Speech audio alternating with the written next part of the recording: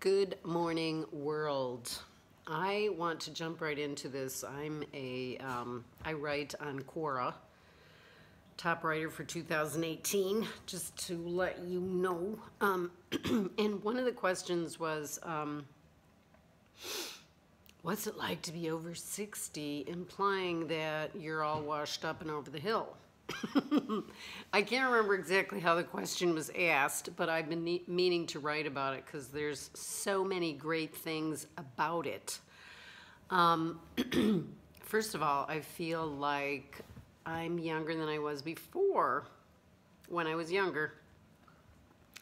You know, if I'd known getting older would be this fun, I would have done it sooner. And it's really true. Just all the fakeness falls away, for one thing. And you realize that it's too exhausting to keep up.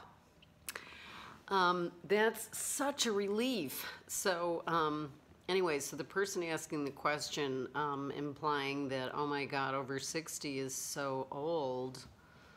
Just the nature of the question, how the question was asked, I wish I could remember exactly. But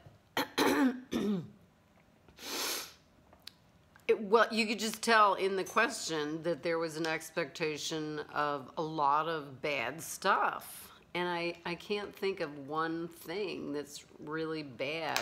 I mean, I've had about 8 lives, and I appreciate that. I appreciate growing up and having this many decades. So that's the thing. You get to a more authentic place. You can choose that. Now, there's a lot of people that probably choose talking about their surgeries. I was out hiking this morning, and 3 older women, they look like they could have been 80, were hiking past me talking about surgeries. And I thought, you know, if I get to that place, I'm not going to talk about health challenges in a way that takes up less than 10 seconds, because it just sort of keeps it front and center, you know, like anything. You start to realize that your focus is far too precious to be wasting on negative stuff. So that's one thing that age has taught me,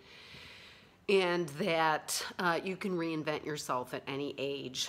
Absolutely, positively you can, and I've done it. So that's, you know, once you do it once, you realize that, oh, I really could do that if I wanted to, and if I don't do it, it's either because I don't want to or I'm lazy.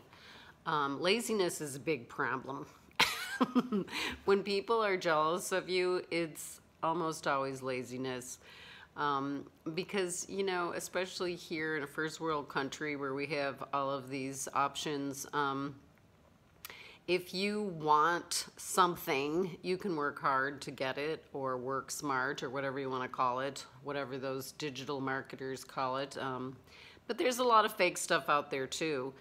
And it's not gonna be fast and easy like everybody promotes online, fast and easy. No, it's not. Things can be difficult and slow.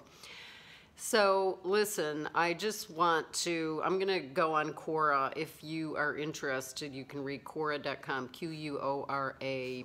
I'm on there a lot. I don't even have that link in my bio. I'm going to put it down below.